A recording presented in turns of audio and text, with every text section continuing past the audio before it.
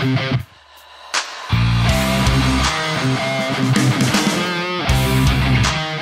guys, Crazy Postman here. Well, we got an experiment with the Luba today, so I wanted to see if I could operate it on solar power. And I'm already kind of running into a snag. I have two of these 200-watt solar panels, and it just will not fit in my car. So we're gonna have to go a different route. Here's what I'm thinking. So I got this 200-watt portable solar panel. I actually have two of these. I'm just gonna do one for now and we'll just see how it works.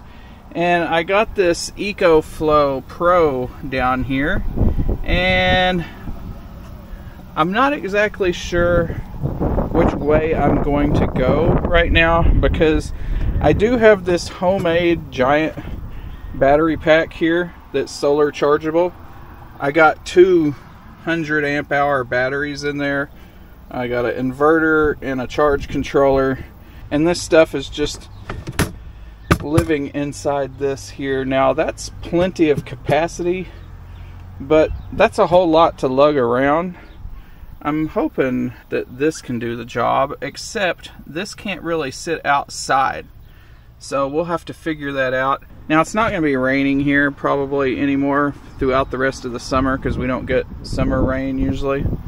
But I still need to be careful with that, because I'm not sure.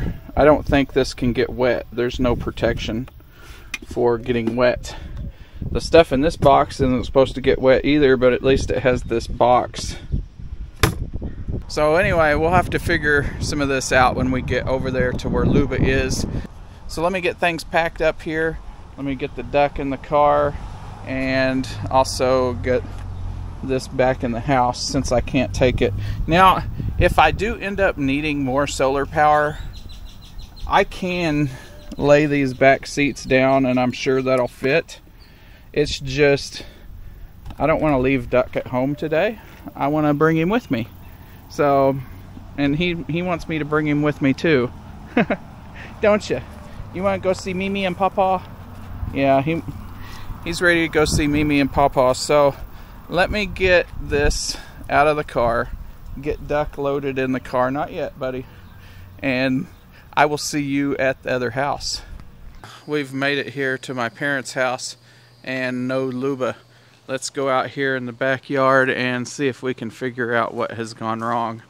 I know where it got stuck, actually, because it got stuck here before. Look at this nicely Luba mowed lawn here. So back here in this section, it gets stuck on this upside down trampoline flower bed thing my mom has made. It gets one wheel over and it just gets stuck there. So we're gonna have to remap this area so that Luba doesn't go over that. Luba is completely dead here. Now is a great time to see how much juice it takes out of my battery pack to fully charge Luba. So what I'm going to do now is I'm going to go over here, get the solar panel set up, and get the battery pack ready, and we're going to see how much it takes to charge Luba.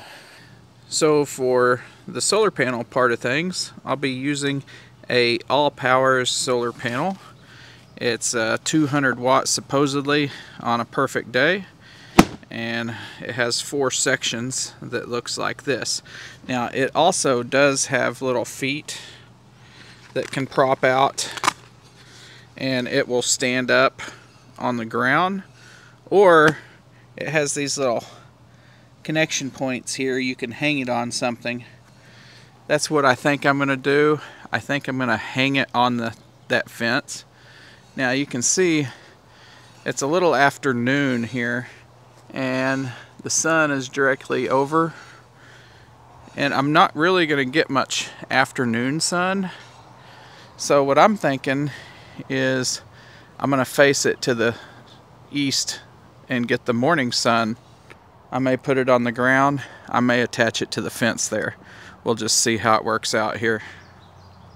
So this is good enough for the temporary thing I'm doing here. We'll just leave it sitting here on the ground like that. It's in as much sun as it's gonna get in the morning up until probably 1 in the afternoon, and then it'll be at a disadvantage. You looking for somewhere cool? It is over 100 degrees right now. But Luba just mowed this front part yesterday. This half over here was mowed at 2 inches, and this half over here was mowed at 1.8.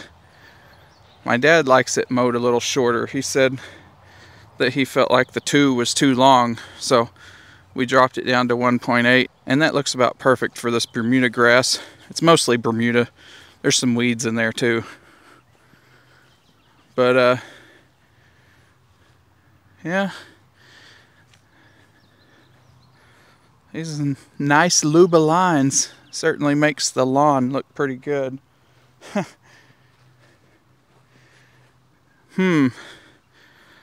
It missed one line in the whole yard. Look at that. Perfect, perfect, perfect. One line. Interesting. Now this isn't a dividing line between zones.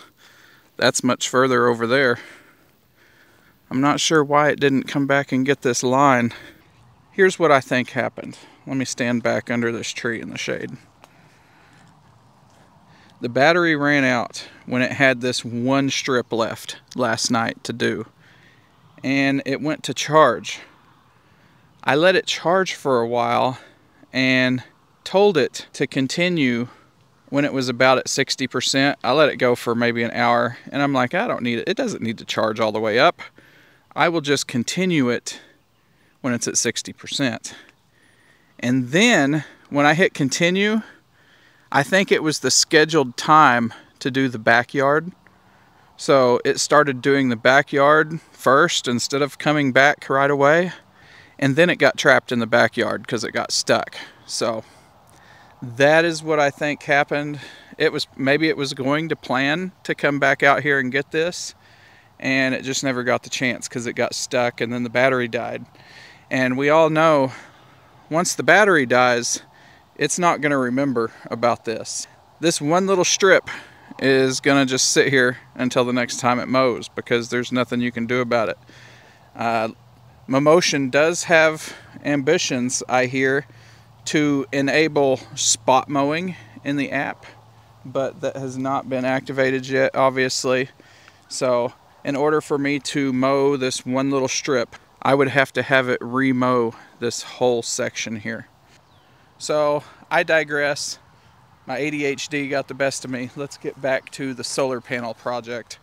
That's what I'm supposed to be focusing on today, but you know, I saw these beautiful Luba lines out here and had to come investigate. Luba's kind of chunky, so I think I'm going to hop on this bad boy and go get the trailer. What do we got? 60% battery? Oh, we're good.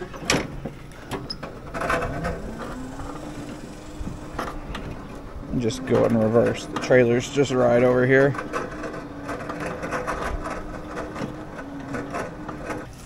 Got the Luba rescue device here. Only the 100% proper security here.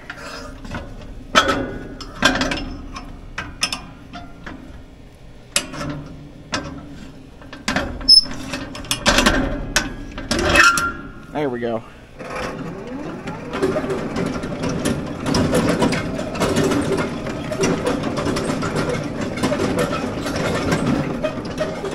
There we go. That's why Luba's camera is not a very clear picture, because it's kind of dirty.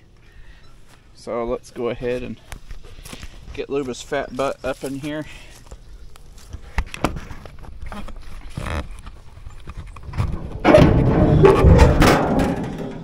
Alright, we got Luba in tow here. Let's get it back to the charging station and we will find exactly how much juice it uses, because we're gonna plug it up to the battery. So I got my solar panel and my EcoFlow hooked up. You can see with the solar panel on the other side, we are only getting 14 watts of input out of that 200 watt panel. Now let me show you. It's just sitting here on the other side of the fence. I use 2 zip ties on either end to just secure it to a fence panel there, and then underneath the little legs I got just they're propping it against the wall. So 14 watts isn't very good. I was hoping that it would do better than that in the shade, but it doesn't. So I may go get the other panel out of the car and put on this side of the fence. We'll see. We'll see. We'll just let it go with this one for now and see how much it actually is able to keep up with Luba. I do have the EcoFlow set to only charge to 90%. You can see here on the screen it is at 90%. So I can change that in the app. I'll probably set it to 100 just for this test. We'll be able to utilize that last 10%. So let me go ahead and get Luba on the charger down there, and we'll see how much juice Luba actually uses. We're only getting 4 watts right now. Maybe that's because it is charged up as much as it can. Okay, so I got a screen recording going here. We'll just set that aside. We'll get Luba's big heavy butt out of here.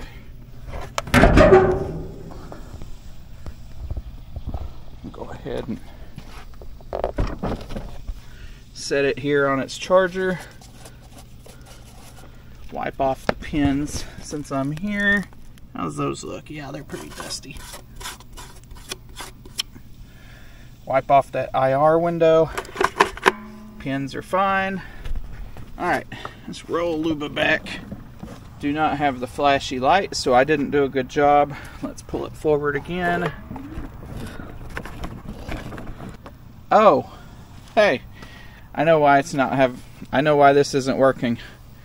Did not turn on this power switch here. There we go. Now Luba is powering up.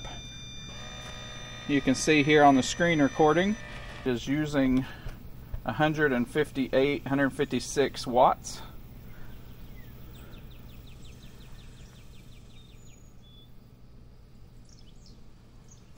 So we'll just it is very hot out here, guys. I am sweating like a pig. So we will go ahead and let this continue charging here until it's full, and we will see how much that takes out of the EcoFlow battery. So I got out this second solar panel and I just set it here while I was looking up here to see how I was going to do it. And then I'm like thinking, I could just build a house for Luba made out of solar panels. I'm not going to do that, but I could do it. Especially with those hard solar panels like the big ones I have at my house.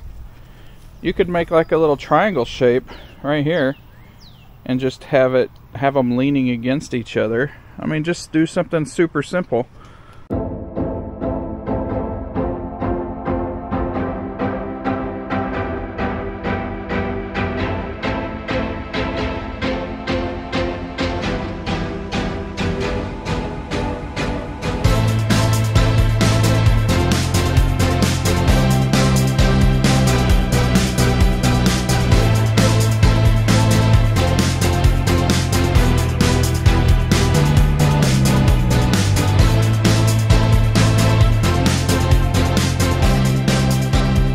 Alright guys, so here we are at the 1 hour mark.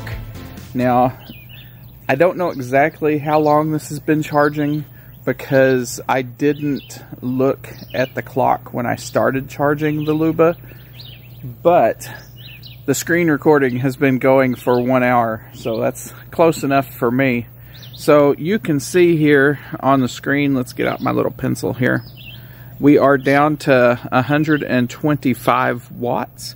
It is still inputting 10 watts here, and we have been in a downward motion on the input power for, I don't know, I haven't really been paying attention, at least the last 15 or 20 minutes. So you can see here on the screen, we are up to 70% battery.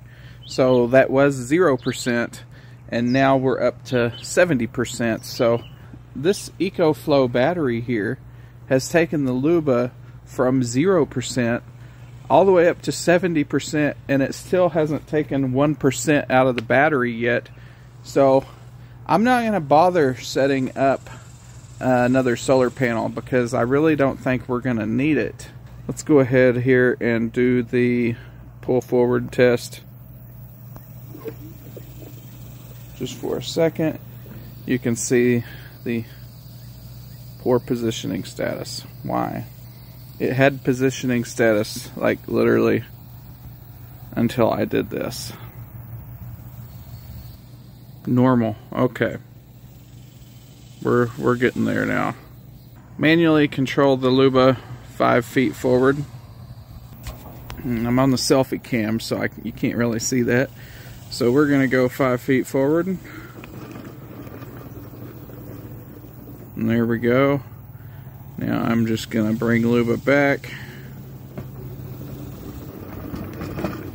And I'm going to manually hit the go home button. It's going to get here on its little welcome home mat, and it's going to go back home. We've popped right back up to 125 watts on the charger. Let's flip back over to the other app real quick. Here's the other app here. You can see it is still at 90%. So somehow Luba charging did not use any of the battery on the EcoFlow. Of course, it's charging a little bit at the same time. We didn't just have an immaculate conception here. It did use energy, obviously. All right, so this solar experiment, I'm going to call it a success. I'm going to leave it just plugged into the solar here. The only thing is the EcoFlow can't get wet. So I'll just have to pay attention to the weather. If it looks like it's going to be rainy, we're going to have to protect the EcoFlow somehow. I'm pretty sure the solar panel over here getting wet isn't going to hurt it. It's just going to continue to do its thing over there whether it's wet or not. This front yard's looking good. Those nice straight lines, not bad at all. The backyard looks good as well. I'm very happy with the Luba. I know I have some problems, like it gets stuck sometimes. I have some software issues, but really, in the grand scheme of things, it's a little bit more difficult for me than other people because I don't live here. This is my parents' house. I live 40 miles away. But if it's your house that Luba's mowing, no big deal. If it gets stuck, you just come out and unstuck it. Is that a word? Unstuck it? So I'm going to go ahead and call it an end to this video. I am going to go ahead and remap some of that center area over there and keep it from possibly getting stuck again on that old trampoline. Alright guys, thanks for watching this solar experiment episode. Pretty easy to do. Off-the-shelf items. I'll leave links in the description to the things that I got. The EcoFlow battery pack is kind of pricey, but they make cheaper versions of that same thing. If you're getting enough solar input, I don't think you need a battery pack as big as my EcoFlow back there, and it's 700 watt hours. Heck, I brought my big battery pack. We saw it earlier. That's like 2 or 3 kilowatt hours of storage. It's quite a lot. So we definitely don't need that. We didn't need those giant solar panels. We just got a portable, fold-upable solar panel and a off-the-shelf EcoFlow Delta Pro, and it's doing its thing back there. So thanks for watching this experiment, and I will see y'all in the next one.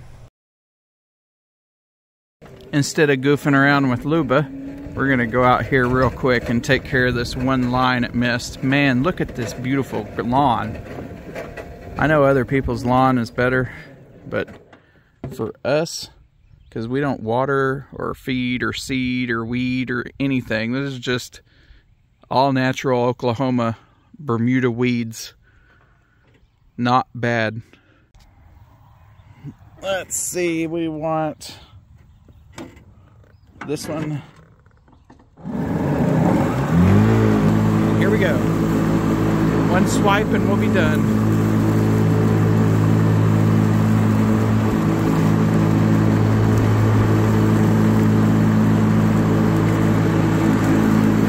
And that was it.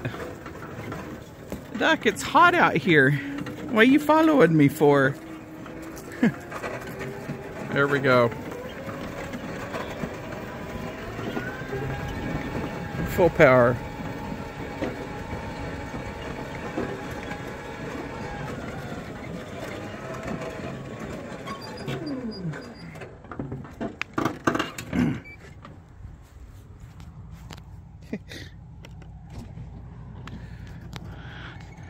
Come on, Duck, it's hot out there.